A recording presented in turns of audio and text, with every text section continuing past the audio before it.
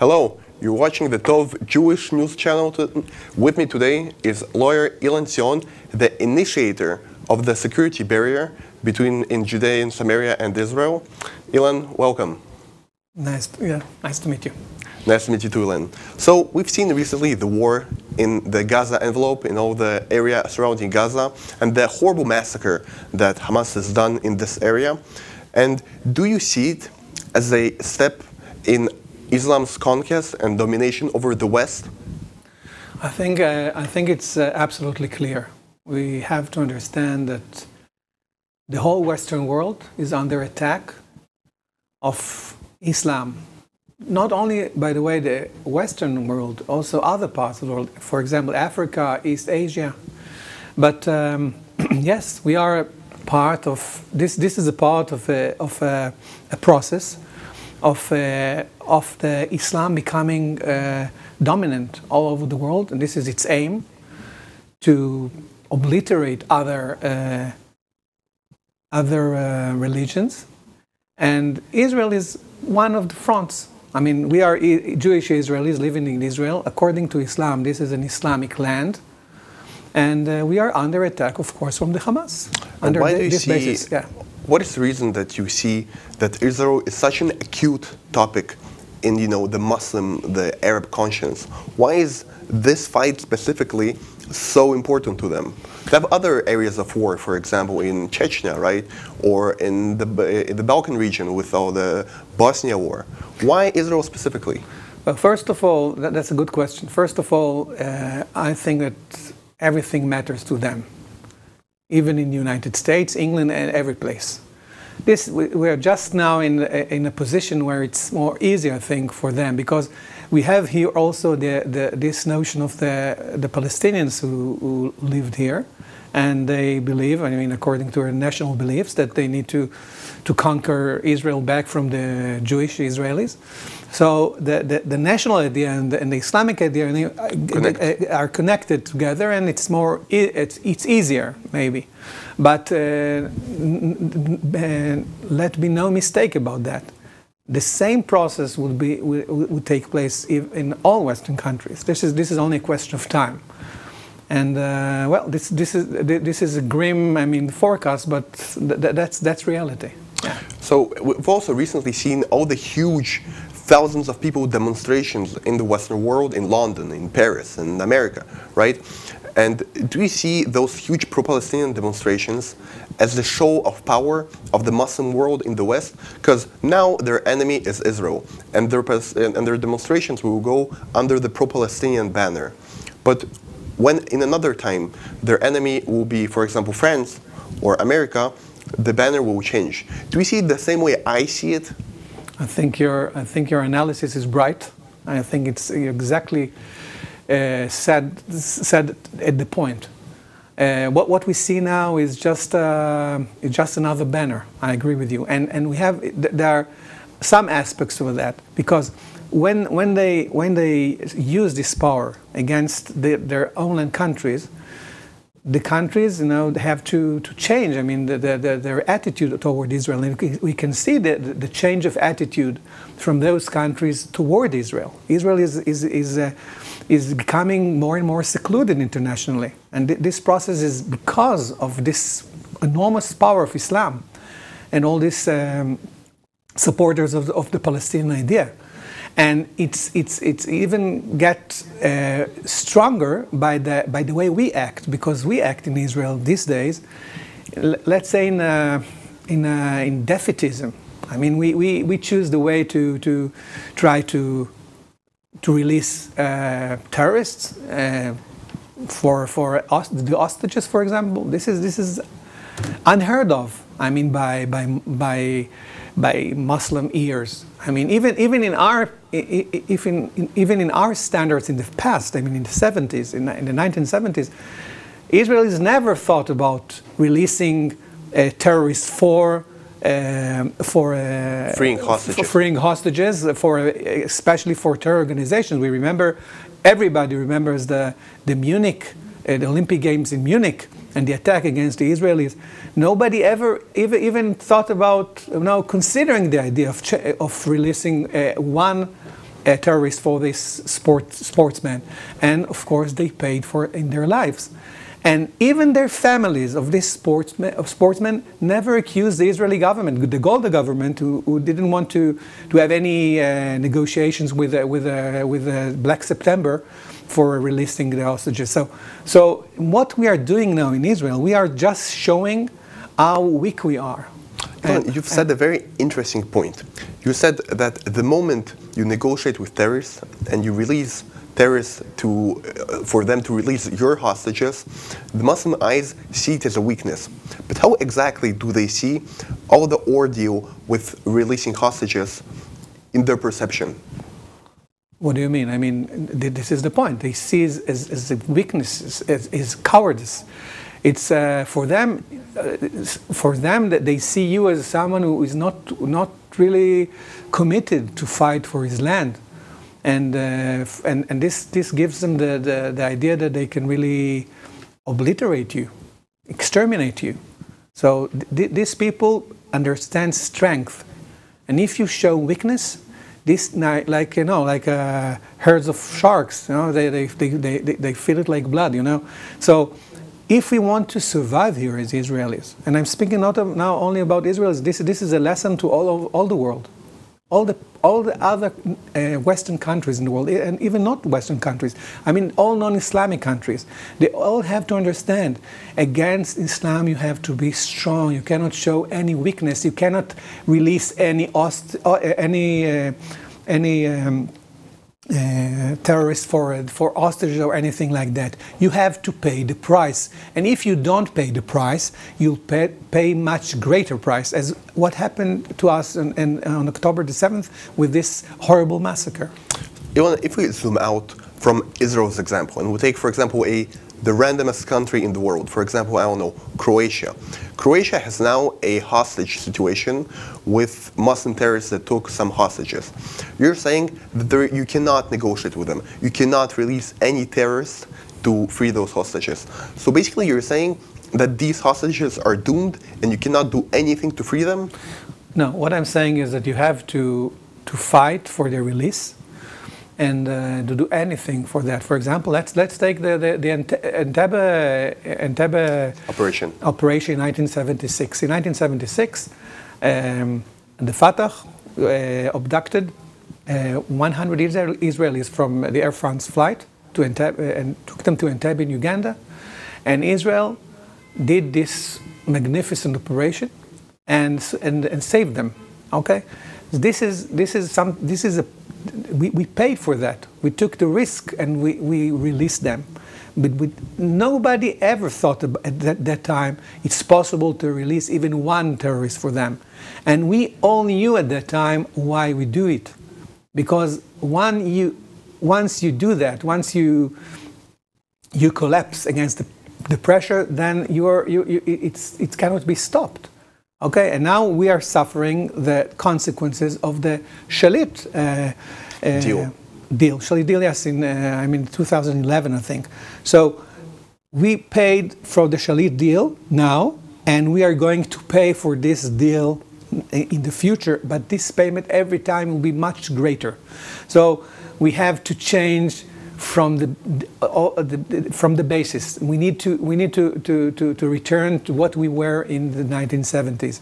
Otherwise, I don't see any chance we can survive here. And what would you say to the West, who views Israel as an occupying force that is, occupying and persecuting these poor Palestinians? What would you say to them? Why is their perception wrong? Well, first of all, I think it's really the opposite situation. We are the weak people. We are surrounded by hundreds of millions of Muslims and Palestinians as well, part of them, who want to exterminate us. No question about that. Now we just got this. What happened in the October December was exactly the example for that. But the world really really doesn't want to see that, and it's not because it's not the truth. The world doesn't want to see the truth, because the world acts according to the power of the parties. When you are weak and the other side is so strong, everybody will side with the strong person.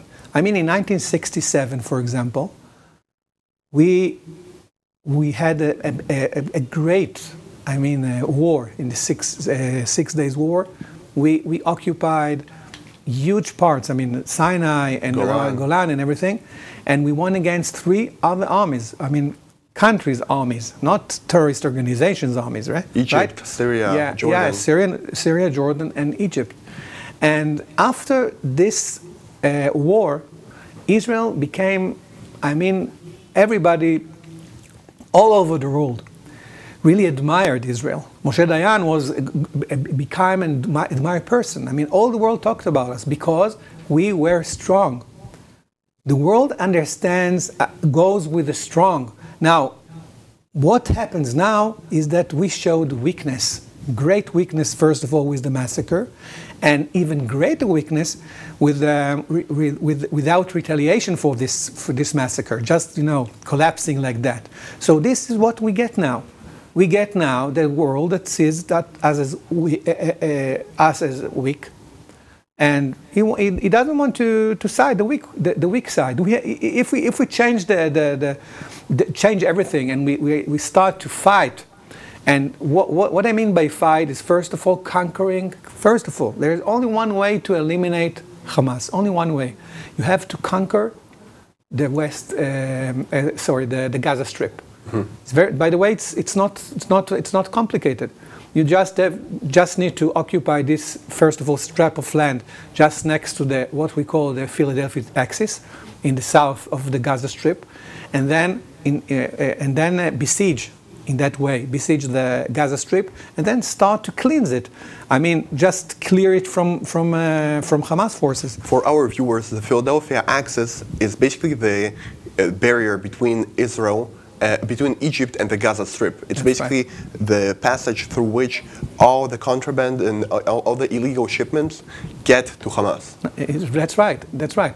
And if we did that, everything would have changed, because once we take control over the West Bank, then it's possible really to eliminate Hamas, because Hamas is part of Gaza. It's not a different thing. It's not. People say that, well, Hamas is a different part. If you take Hamas from Gaza, everything will be okay. No, if we take Hamas now and put them on an island in the Pacific Ocean, for example, and take them and all the weaponry out to an island in the Pacific, and return after a few years to the Gaza Strip, we'll find again Hamas and again the weapons. Why? Because Hamas is Gaza.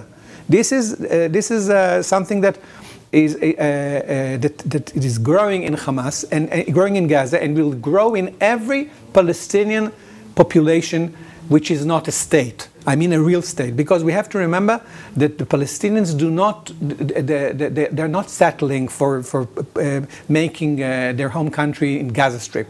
They want to establish their state in Tel Aviv, on our bodies.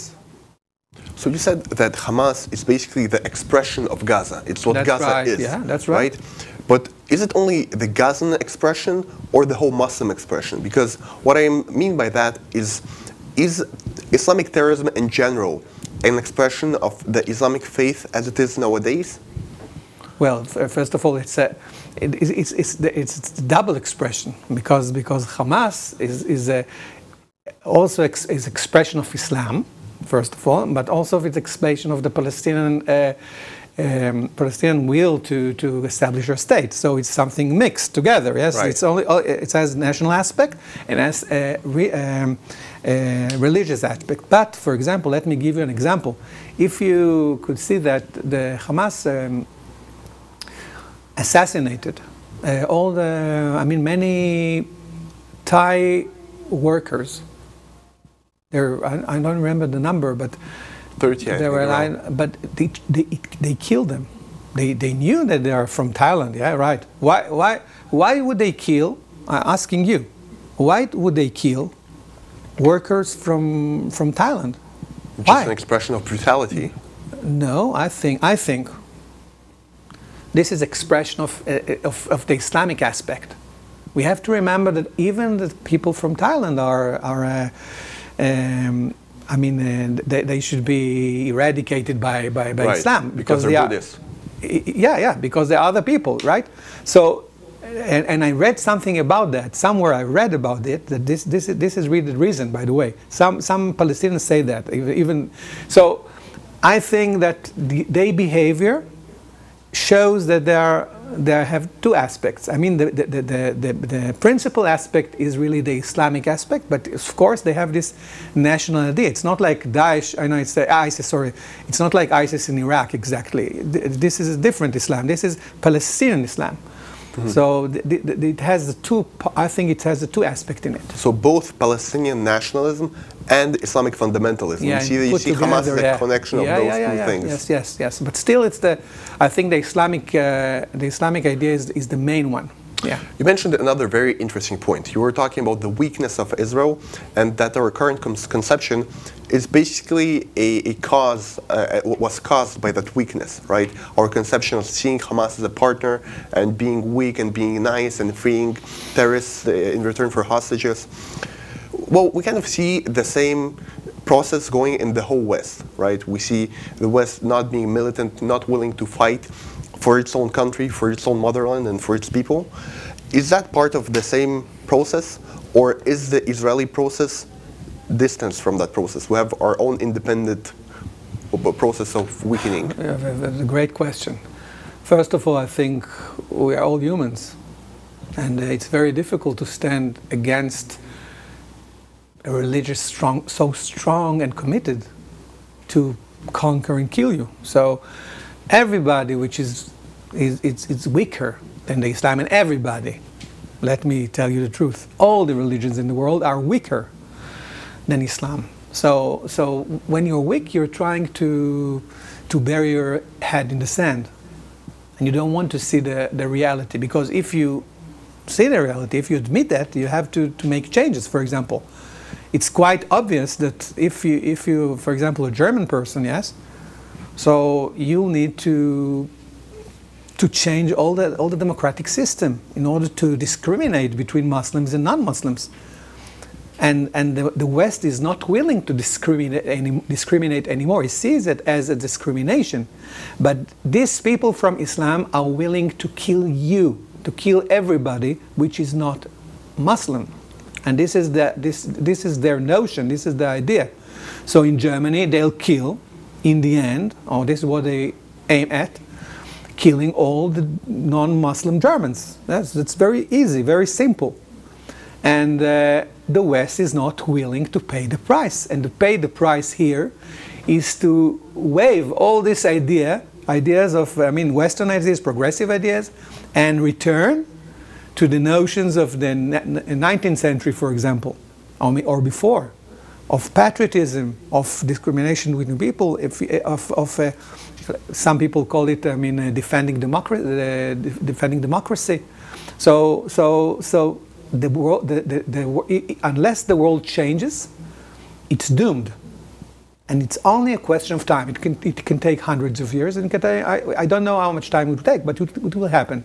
And the war is going to have great wars on that in every country. Every country will be the same situation as in Israel. Yeah. No Do you see that the Western world and Israel are in the same boat, basically? And because of that, if that's true, then America and the West should be together with Israel, supporting Israel? Well, it's not that's a good question. It reminds me of 1938. 1938 and the Second World War. I remind everybody, there was some kind of, it reminds a little bit, it resembles a little bit, because there was Czechoslovakia, and Hitler, remember, demanded parts of Czechoslovakia. Czechoslovakia wanted to fight, but the Western world sold it to Hitler, okay, to Nazism. Why? Because in the Munich Agreement, because it felt that it's possible just to feed the hungry lion, and the lion would not attack them. So this is exactly what happens now. It might happen now. The world is quite. The world is quite in the same, let's say, in the same situation. I mean, they try to feed the hungry lion. Hungry lion is Islam, okay? So maybe if they sell us, okay, so it will take more time. So I think it's quite obvious that we will try to sell us, and we are playing to their hands. We are acting like we're making a massacre for example, in Gaza. For us, for internal purposes, it looks good, right? But for external purposes to the world, it looks like views from the Second World War. Exactly. We can't really bomb all the time. We have to remember that we are part of a world that can sell us. And how would it sell us? It would sell us, for example, in the way of banning us. For example, if the Western world starts to ban Israel, we are doomed. We cannot put ourselves in that situation. So until now... It's a very interesting point, because in Israel we hear many voices of people saying, why do you care about what the West has to say? We just have to destroy Gaza, destroy all the terrorists. And basically you're saying that no, like there's no such thing. Because all those people do not have any understanding of our situation in the world, and that we are dependent upon a kind of a support. I'm the last person that would say to bow to other countries. No. But there are limits you cannot pass. For example, let me give you an example. If, for example, the world decides to not let us participate in the Olympic Games, for example, or even tell us, for example, just you participate under a natural flag, like Russia. Now, we are not Russia. We have to understand. Russia intimidates the world. It has a lot of nuclear power. It can destroy the world many times. We are just 7 million people. So if it happens to us, now this will be the trigger to everybody, regarding us as like, I don't know, South Africa or something. Or Rhodesia, Rhodesia, Zimbabwe, remember? So if this happens, we are doomed again.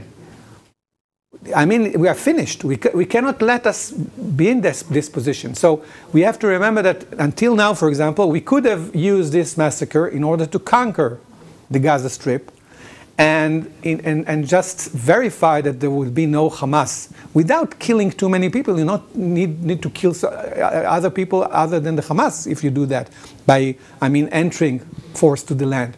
But what we did is using aircraft, just bombing, and destroying Gaza. Yeah, and it looks like, even though we really didn't kill many people from Gaza, it looks to the world like Second World War views. We are doing all the mistakes, and the Hamas really laughs at us. Really, it's unbelievable for them. We are just releasing terrorists.